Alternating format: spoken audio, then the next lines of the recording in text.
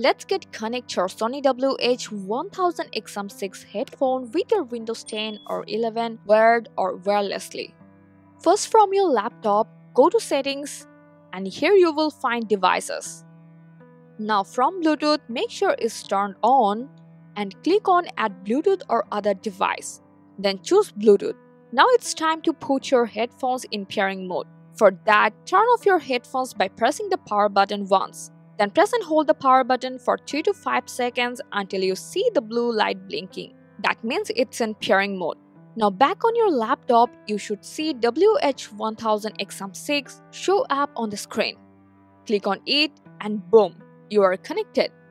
After connecting your headphones via Bluetooth, make sure your Sony headphones are selected as the output device. But if your Sony WH-1000XM6 headphones are running low on battery, don't worry, you can still use them without Bluetooth. Just grab the aux cable from the side pocket of your Sony case, plug one end into the headphone jack on your Windows laptop or PC, and the other into the port beside the power button on your headphones. Once you are plugged in, your computer should automatically switch to headphone mode. You will see the headphones icon pop up near the sound control. Now you are all set to listen to music, watch videos, or do whatever you like. I hope this guide helped you a lot. Thanks for watching.